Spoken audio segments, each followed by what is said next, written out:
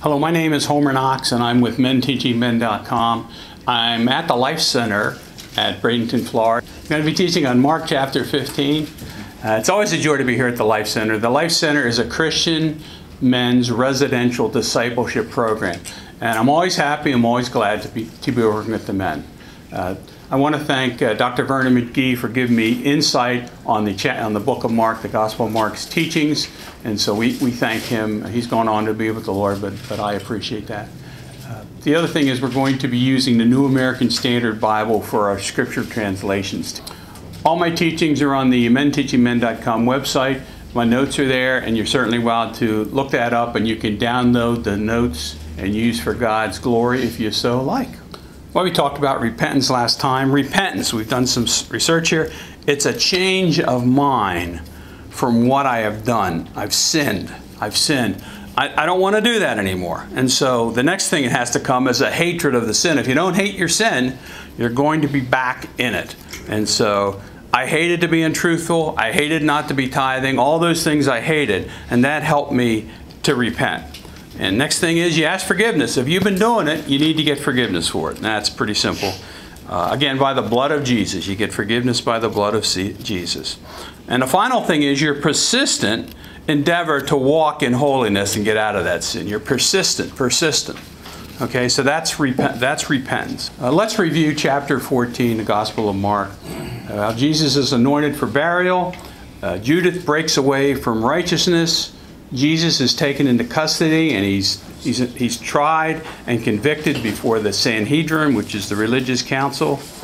Jesus confesses himself as God. The high priest tears his clothes and he nullifies his high priesthood office. And then we have Peter's denial and then his repentance. Jesus is very loving to Judith right up to the end. When Judith commits suicide. And he will work with us the same way. But what happened to Judith was he got this hard heart because of sin, and that locked him in. He didn't repent, and it locked him in, and then he killed himself. You know, it's the same with us. You have to be very careful with that heart. You don't get that hard heart, and sin will do that. So once you find you're sinning, repent right away. Repent, get rid of that right away. Occasionally, men leave here. I mean, all the time men leave here. And so I drive up and down 14th Street because I come here, and I see them. You know, and I haven't stopped for a while. I haven't seen one I could talk to for a while, but I've stopped there many times. Just, hey, buddy, what's happening? How you doing? What's up? And their heart's heart, you can tell right away. You can tell right away. And so it's just a shame. You have to try to prevent that. In this chapter, chapter 15, we're going to see Jesus mocked.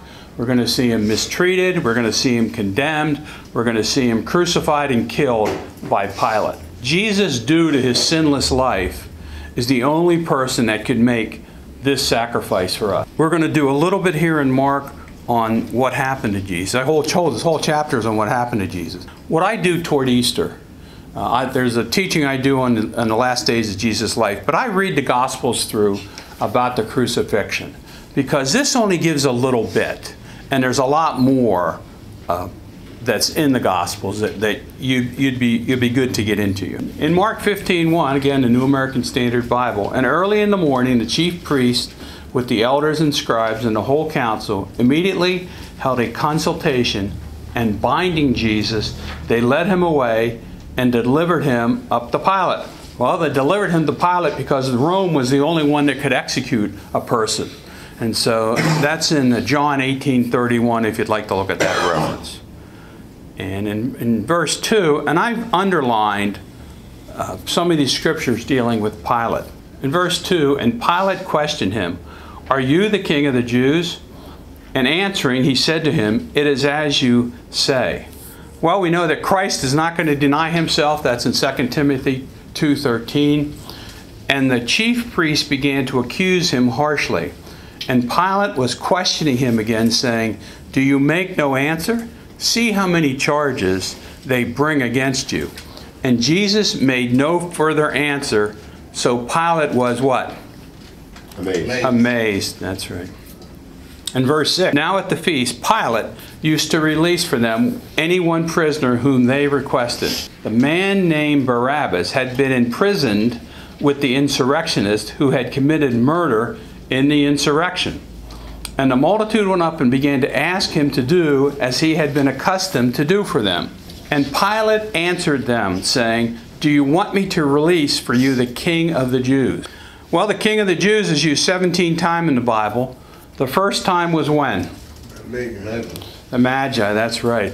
Pilate formulated this term at the trial, but that's the only other place that term is used. Very interesting, very interesting. And in verse 10, for he was aware that the chief priest had delivered him up because of envy. But the chief priest stirred up the multitude to ask him to release Barabbas for them instead. Jesus is going to take the place of a condemned murderer, isn't he? And Jesus does the same for us. We are all guilty of sin. We're all guilty. And Jesus took our punishment, didn't he? In verse 12, and answering again, Pilate was saying to them, "Then what shall I do with him whom you call the King of the Jews?" I mean, that's the question, isn't it? What are we going to do with Jesus? What are you going to do with Jesus? What am I going to do with Jesus in our life? What are we going to do with him? And they shouted back, "Crucify him." Wasn't this the same group that said Hosanna in the highest as he was coming into Jerusalem? Wasn't it the same group of guys here? My, oh my. In verse 14, but Pilate was saying to them, "Why? What evil has he done?" And they shouted all the more, "Crucify him." And wishing to satisfy the multitude, Pilate released Barabbas for them, and having Jesus scourged, he delivered him to be crucified. Well, you know what scourging is. Scourging, they take a rope, it's frayed, and they embedded it with stones and glass. And then they beat you with that. And it tears into your skin and they pull it back, and it just makes you a bloody cut up mess. That's scourging. Well, we have mob rule here, don't we? The mobs are going crazy and they're ruling, and Pilate is following them. What charge did Pilate bring up for the judgment? He didn't bring up any charge, did he? There's no charge here listed. We don't find you guilty. He didn't say anything. Let's go back to Pilate and the verses that I've underlined here. Are you the King of the Jews? That's the first thing he says. Then it says that Pilate was amazed. And then it says, "Do you want me to release for you the King of the Jews?" And then he says, he was aware that the chief priests have delivered him up because of envy. In verse 12 it says, "And what shall I do with him whom you call the King of the Jews?" Then in verse 14, Pilate saying to them, "Why? What evil has he done?" And wishing to satisfy the multitude, and then it says, and after having Jesus scourged, he delivered him to be crucified. Very interesting about Pilate, isn't he? I struggled with Pilate on the last days of Jesus' teaching, and I've come to the conclusion that he's a dirty dog. That's my conclusion with him. He's probably the typical politician. I don't know. But the mistreatment of Jesus was immense. And the soldiers took him away into the palace, that is, the praetorium, and they called together the whole Roman cohort. And that's about 450 men out of a garrison of 5,000. They had a garrison of 5,000, and they have 5,000 support. That's a 10,000 person garrison. From looking at it and from watching YouTube and everything, I don't think where the Dome of the Mount is the place where that was. Okay, I think that was where the Romans stayed. That was their fort. In verse 17, and they dressed him up in purple, and after weaving a crown of thorns, they put it on him. And they began to acclaim him, "Hail, King of the Jews!"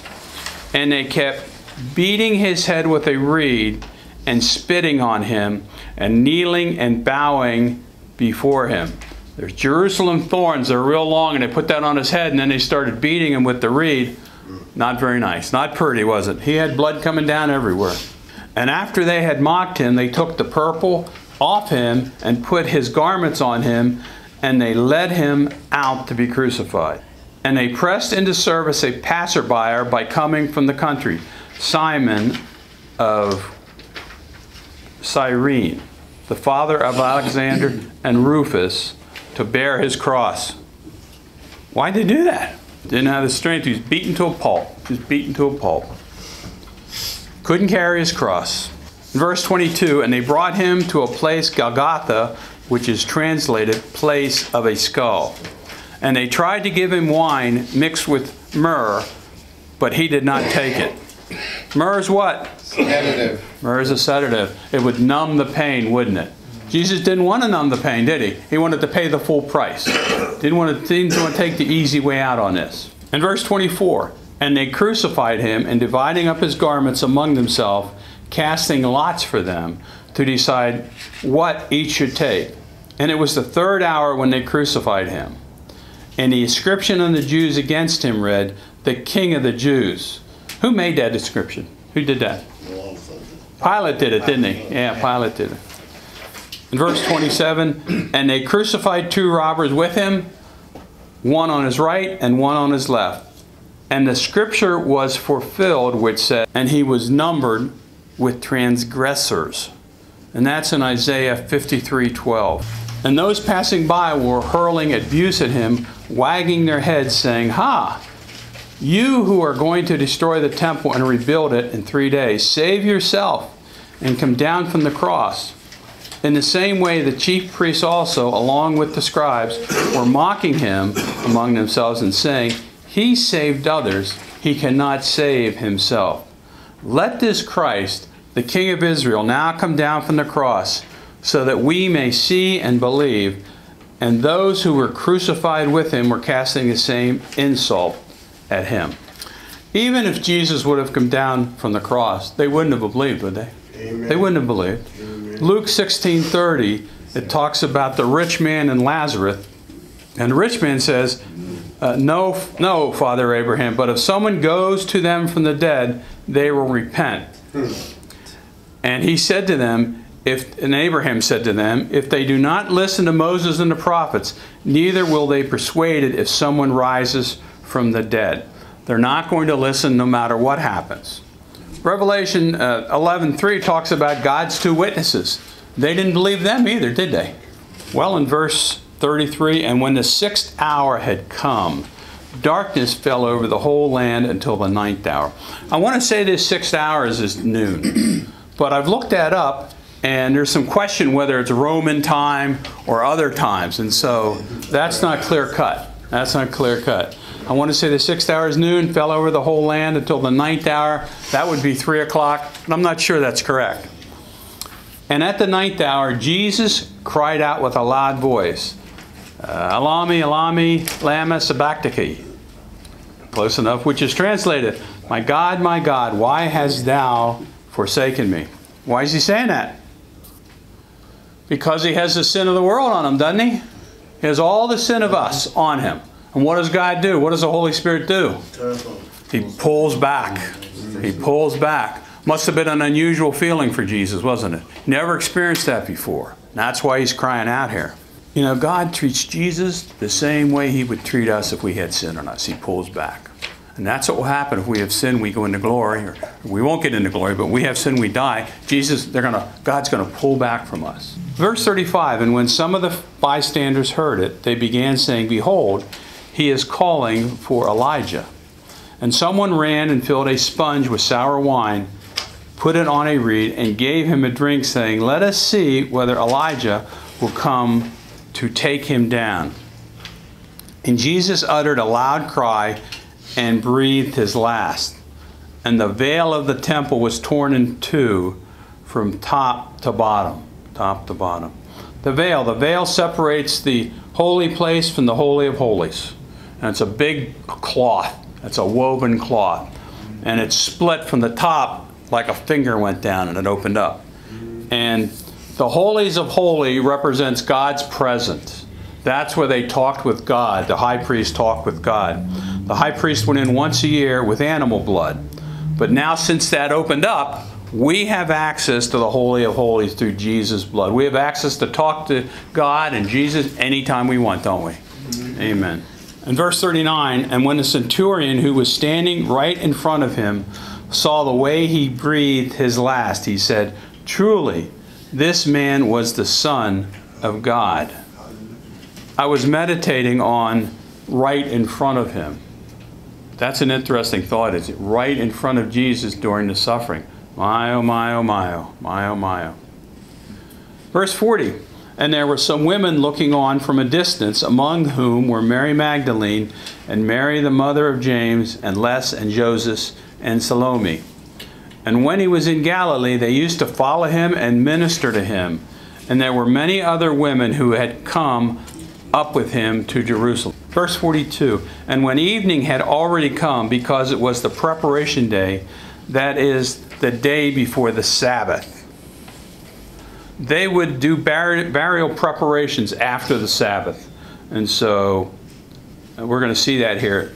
In verse 43, Joseph of Arimathea came, a prominent member of the council, who himself was waiting for the kingdom of God. And he gathered up courage and went in before Pilate and asked for the body of Jesus. And Pilate wondered if he was dead by this time. And summoning the centurion, he questioned him as to whether he was already dead. And ascertaining this from the centurion, he granted the body to Joseph. And Joseph brought a linen cloth and took him and wrapped him in the linen cloth and laid him in a tomb which had been hewn out in the rock. And he rolled a stone against the entrance of the tomb. Why is the linen cloth? They took Jesus' clothes, didn't they? They said they divided his clothes, and he didn't have any clothes. And so that's why they put him in the cloth. I think bare cloth is correct too. And Mary Magdalene and Mary the mother of Joseph were looking on to see where he was laid. Why are they looking on? Because they have to do the preparation for prayer. They're going to anoint him with spices. They've got spices we're going to see here. They wanted to anoint him. They didn't get to do that, did they? Because he arose from the dead. Well, we're talking about the shed blood of Jesus, the broken body, under Pastor Cho's preparation prayer. I teach on this prayer. It's on the website, and it's just wonderful. I use that before I do my regular prayer list. It talks about Jesus' shed blood, and these are the 6 things that the benefits of Jesus' blood. We get 1, forgiveness of our sins, right? We all know that. We get delivered from the power of Satan and the world. The power of Satan and the world. The power of the world is the young ladies. Okay, that's the power of the world. Then draw you in. We get healing of all our sicknesses and diseases. We get redeemed from the Adamic curse. You understand that when Adam sinned, we were cursed. We're redeemed from that. We're giving the blessings of Abraham. Who was Abraham? Abraham was the richest man in the world. That's who he was, and we're giving his blessings. And then finally, the blood delivered us from death and hell, didn't it? Just wonderful. Thank you, Jesus.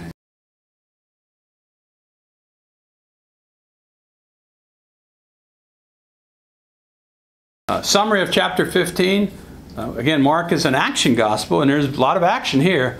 Jesus is tried by the Romans, sentenced to death, and crucified. He's died and he's buried. Thank you, Jesus, for your death on the cross that allows us to have forgiveness of sin and eternal home in heaven with you. Praise God. Hello, friends. This is Homer Knox again. I hope you enjoyed this video teaching. The question I have for you is your name written in the book of life? Are you born again? And are your sins forgiven by the blood of Jesus Christ? Jesus was born of a virgin. He lived a sinless life. He suffered and died under Pontius Pilate and the Romans. He was buried for 3 days and 3 nights. And he rose from the dead in power. And he ascended into heaven and is seated at the right hand of the Father, according to the Scriptures. There is salvation in no one else. If you have not done so, now is the time to receive Jesus Christ as your personal Savior. Or if you have walked away from this salvation and want to have your name rewritten in the book of life, please pray with me. Dear Jesus, I accept you as my personal Savior. Come into my heart. I ask you to forgive me of all my sins. I ask you to cleanse me with your precious blood. Thank you for giving me this salvation. Thank you for making me a new person, and thank you for the Holy Spirit now living inside of me. Amen and amen. If you prayed this prayer from your heart for the first time, you're now born again, you're saved, you're a part of the Christian family. Praise God. Welcome. If you prayed this prayer after slipping away, congratulations. You're back in the kingdom. You're back in the fold. There's another teaching on the menteachingmen.com website entitled, I Just Got Saved, Now What? And that video will help you on your new walk with Jesus Christ. Also, there are other videos on the Men Teaching Men website which would help you in your daily walk. God bless you.